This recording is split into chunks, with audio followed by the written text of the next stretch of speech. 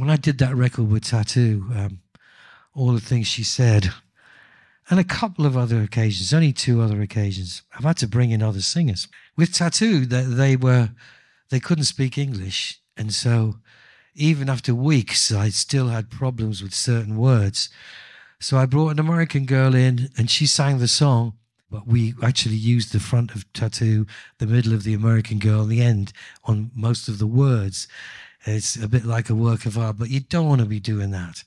That's only when you're absolutely desperate.